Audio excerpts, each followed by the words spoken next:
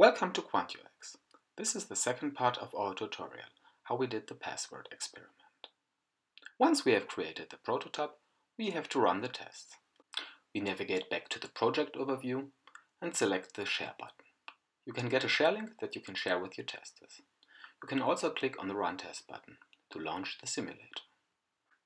Once the simulator is loaded, you can run the test in it. If you want to run the test on your smartphone, just scan the QR code.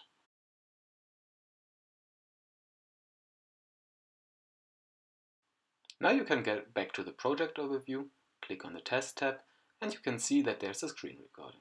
You can now review the screen recording if you want to see how the people interacted with your prototype.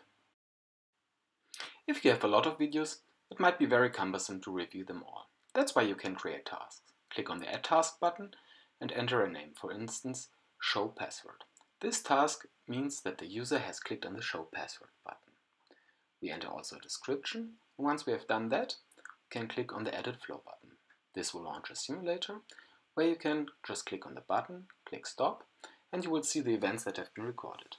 We are just interested in the Show Password event, so we delete the other event. Now if you go to Analyze, you can see that there is a task, the Show Password task, and you can see the KPIs from this task.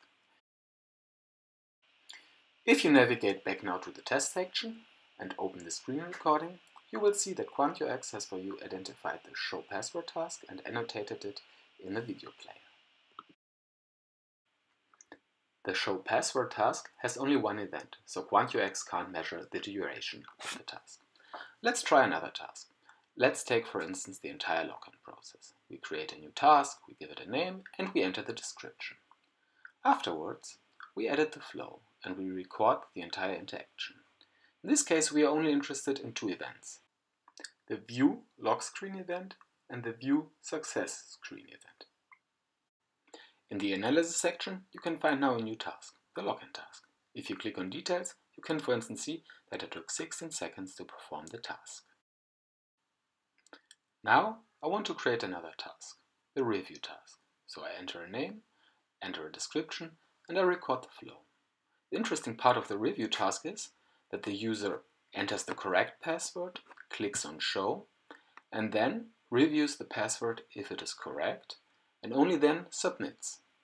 Please note that it is in this case important to check the Do Not Allow Events in Between checkbox at the bottom. You can now go back to the Analysis section and review the new task and its KPIs.